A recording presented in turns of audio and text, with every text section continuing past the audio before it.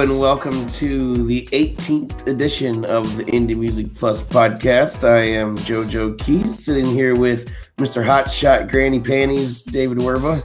Yeah, that's these things right there. Nobody really knows what they are, but people seem to think it's granny panties because, like you've heard in past episodes, I've been swimming laps at the pool, and there's like a lot of, older women that have been hovering around me, and maybe one of them left those right there at my place. But go ahead, Joe, please.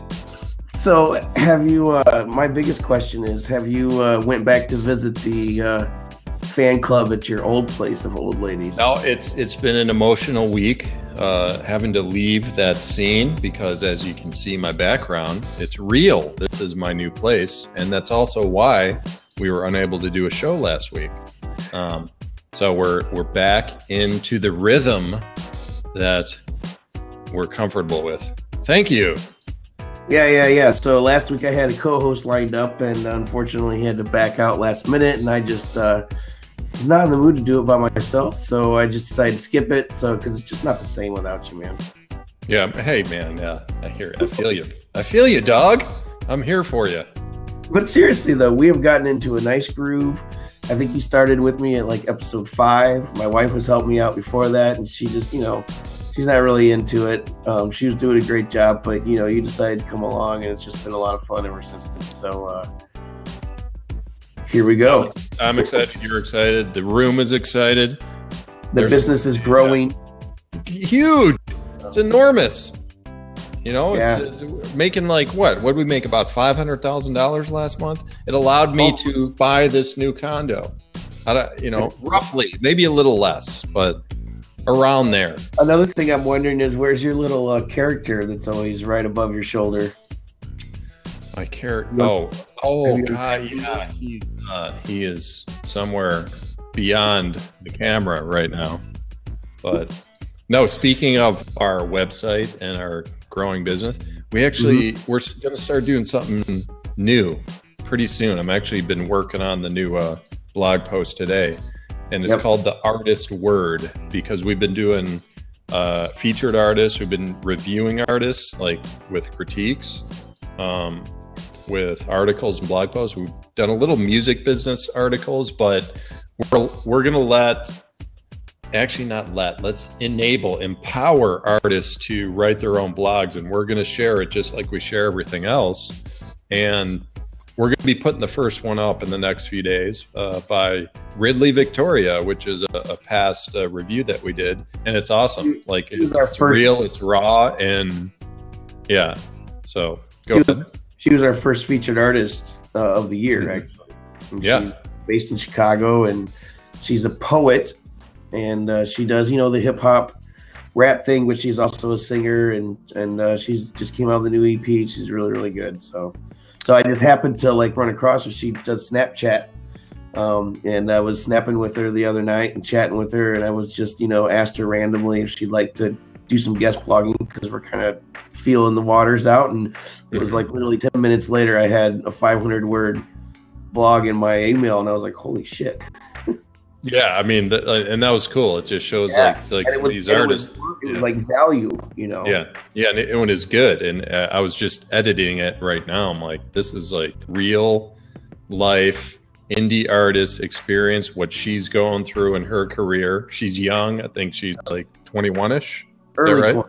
Yeah, early 20s. And 23, something like that. Yeah, she had moved to LA, then moved back to Chicago, and she's kind of found her groove and got a new album, and she's just kind of writing about where she's at in her career. And we're going to continue to do that. We're going to open that up to other artists, because we encourage people to have their own website and blog and everything, but having it kind of hosted and featured on our platform will enable the artist to just reach so many, because her article will get at least a few hundred views, maybe even a few thousand if it kind of picks up some steam through social media.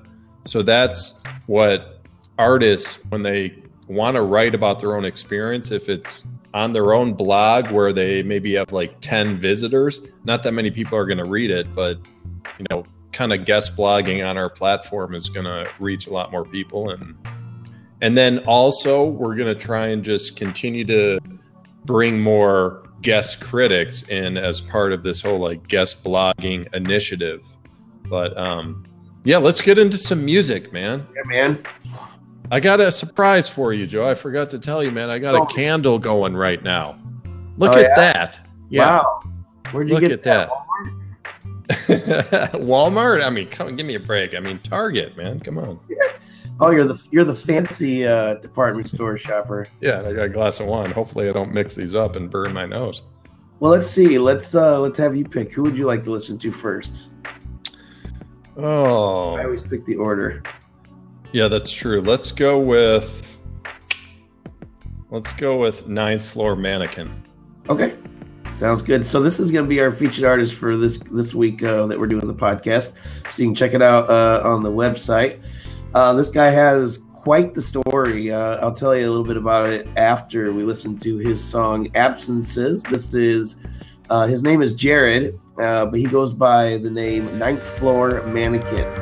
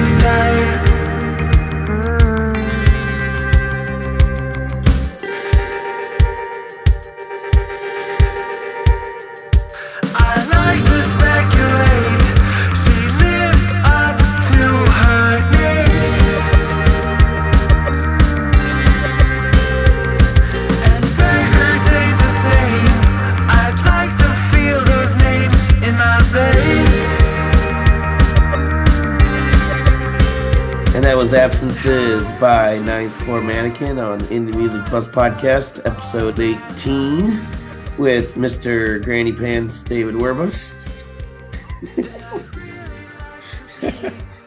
I can't let a bad joke go. That's all right. No, you're the king of the bad joke. You're so good at the bad jokes that it's actually funny.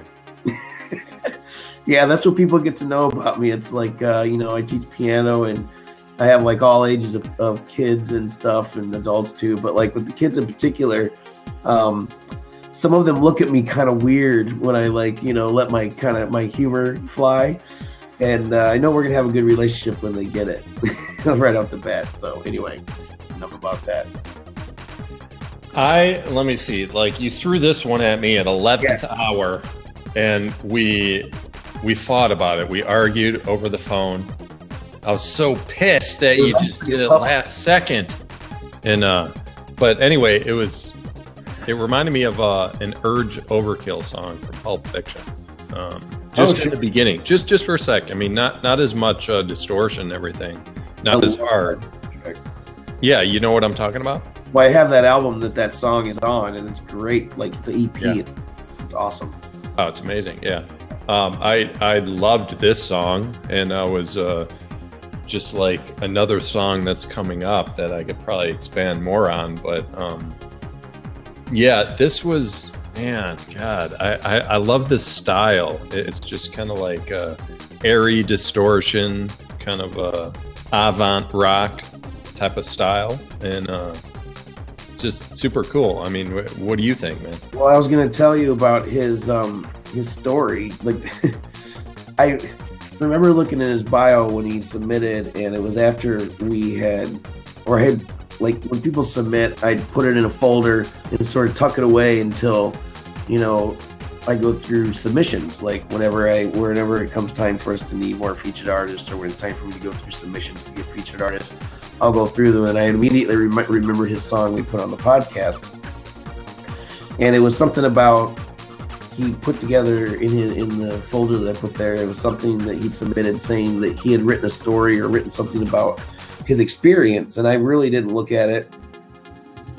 We did the interview, and you'll see he talks about he was hit by a car while he was running, and he doesn't remember anything, and he's like still recovering from it. He's in the hospital for a long time.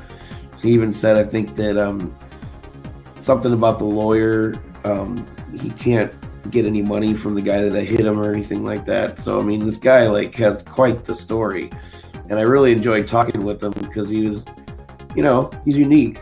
He has a very unique perspective on life. I remember he just kind of caught me off guard when we were talking, and I was just kind of like, well, okay. He's like, yeah, it's pretty heavy, huh? I'm like, well, yeah. Like, damn.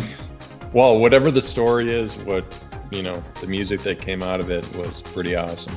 So. Yeah, I'm saying. I really like the music, and that's why we're featuring him. So good stuff. Awesome. Who do we have next, man? Let's see here. Well, who would you like next? That's the question. Yeah, we're going to go with, let's jump into John Favicchia, New York legend. So,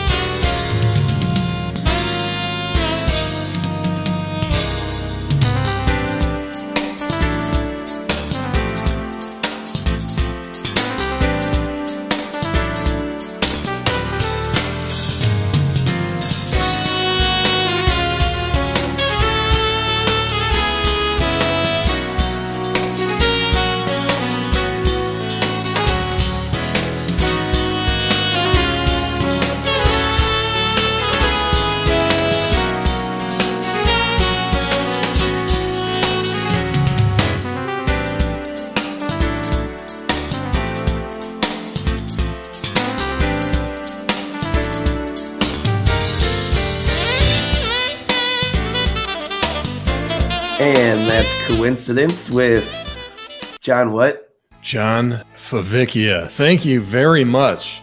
John Favicchia. Based in New York, he plays with so many people. I mean, people are dying to play with him, as you can hear. I mean, that was a song he wrote right there. I mean, he puts on clinics, you know, he tours around. I mean, he's amazing. Like his, like as a drummer. I mean, when I think of like my like top 3 drummers, like Neil Peart from Rush and Carter Buford from Dave Matthews Band, I mean, he's got that skill. And I add on top of that, I love jazz fusion. That's like way up there in terms of genres of music that I love to listen to. And man, he's so tight, man. It's like just the rolls and, you know, the snare work and the cymbal work. I loved it. I mean, you wrote the review on this guy, so what do you think? I mean, yeah, this is I've played with something I didn't mention in the review, but I played with a couple of drummers like his style that is, you know, comparable to his style, and it's always been my favorite type of people to play with. Then the genre I was playing with them in, they didn't need to quite play as fancy as they did, but it was always fun to listen to. And there's one guy in particular that we worked with. we were kind of partying a lot back then, and he didn't really party, so we'd be like, drum solo, and like 20 minutes later we'd come back up three shots later, drum solo, good job, dude, then start back into the song again or whatever. But those drummers like are just, you know, those type of drummers I love listening to. It's just yeah. The drumming was what I should have done. So it's just so much fun to listen to guys that know what they're talking about. Yeah, and you can tell he has the chops to like even probably play in a more elaborate way where it kind of took over the music, where people forget about the music. But I mean, I just think he's that good where he holds back just enough to make it work with the music. And that was I just encourage people to check out his other stuff, because I mean that's as tight as it gets right there. Yep, that's about as top notch as you get. You know, whether you like jazz or not, you know, it's good drummer right there. All right, so let's move on to Jennifer Scott. Jennifer Scott. So we have Jennifer Scott, and this is her. I really don't know how to say this. Can you help me out with this? I'm horrible with this stuff. I don't know French, but I'll take a chance. It's like Le Thème de l'amour.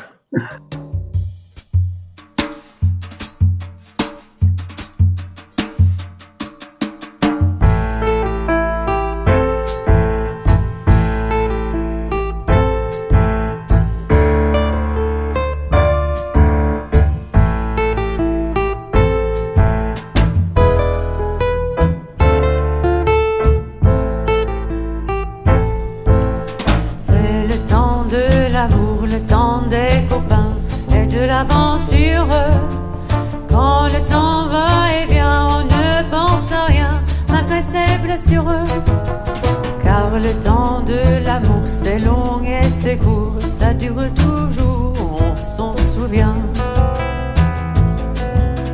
On se dit qu'à 20 ans on est le roi du monde, et qu'éternellement on verra dans nos yeux tous les ciels bleus. C'est le temps de l'amour, le temps des copains et de l'aventure. Quand le temps va et vient, on ne pense à rien, malgré ses blessures. Car le temps de l'amour, ça vous met au cœur beaucoup de chaleur et de bonheur.